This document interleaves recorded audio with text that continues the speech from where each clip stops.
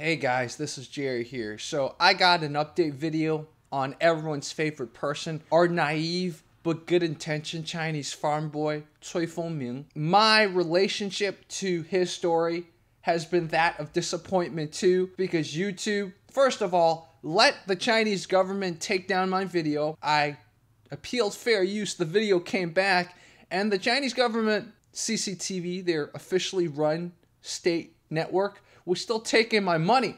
So December 2018, after months of this and me not being able to appeal this, I reached out to YouTube and I said, can you help me with this? I'm like, yeah, sure. And they never helped me. I reached out to them again 2 years later and they finally resolved it. So Juno, thank you.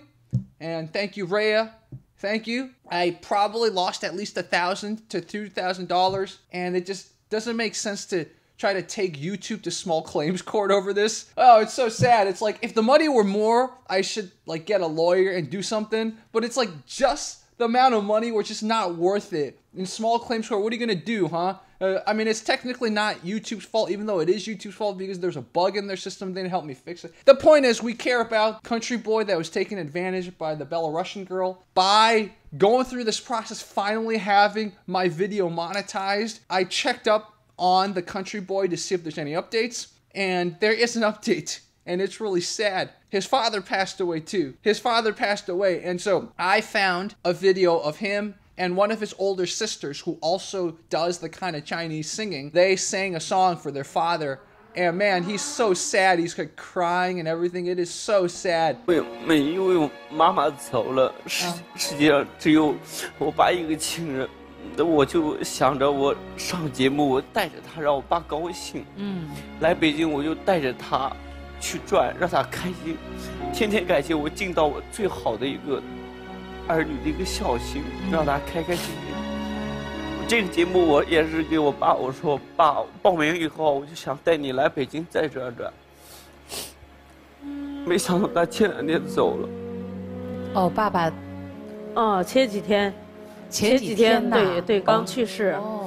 If you remember from the follow-up, initial follow-up, his father didn't really like the Belarusian girl, but his father was like, well, you like her, so I'm not going to say too much stuff. I am sure, being the only son, when his father died, he was like, oh, my son's still not married. Oh, he's probably sad about that. So it's not only sad to think about the fact that our country boy lost his father, but also that his father died with some regret too, just like his mother died with regret. Man. 我爸爸活着，就最喜欢听的一首歌就是《山丹丹开花红艳艳》。山丹丹开花红艳艳。好，中华情心动舞台就在这儿，请你们走上去，为你们的父母唱出你爸爸最爱听的《山丹丹开花红艳艳》，有请。一杆杆那个红旗呀，一杆杆枪，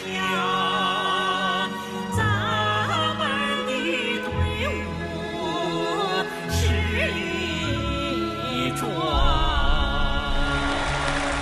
In a way, it's almost good that this happened, that his parents are not there, because he's living in the city, he's a performer, he's able to see and come into contact with different people and ideas. So maybe he won't become a victim of these traditional Chinese values that don't help him move forward anymore. So it's really weird that I'm saying this, but it's sad that he lost his family. He still has 5 older sisters, but he doesn't have his father. His father was a great father. You know how we were talking about how naive he was? We found that out in the first follow-up video, right? His mom died thinking that he'd married the Belarusian girl.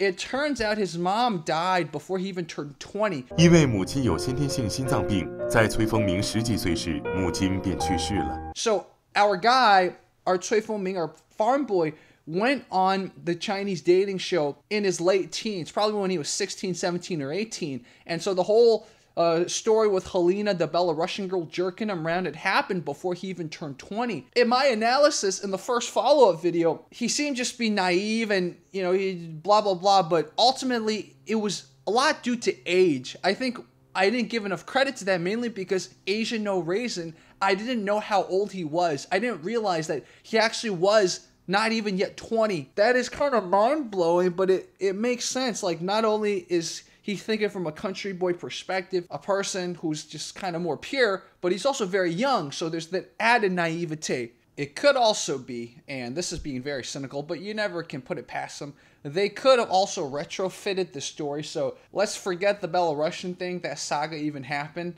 and then let's change up the age of him. So on the dating show, when it said he was 24, it's actually true, he was 24. And then let's just change up that part of history, and so make it so the Belarusian thing never happened. Because on this follow-up show, this show that we're looking at now, they never mentioned the Helena saga. So maybe they just kind of took it all out and then just like excised a few years out of his life. That could be, right? So it could have been he was 24, and then when he was dating the girl, he was in his mid-20s. And so when he's on this show, he's in his late 20s. So he's like my age, basically. And they just glance past the Helena stuff. I don't know. You never can put it past the Chinese media in general, governments like this, to do stuff like that. That's where it's at. I'm glad our country boy's kind of gone for it. He's working on his craft. He's not letting any kind of relationship, these kind of traditional values, make him not become the great singer that he was destined to become. Let's end off. Let's show a little bit more of his performance.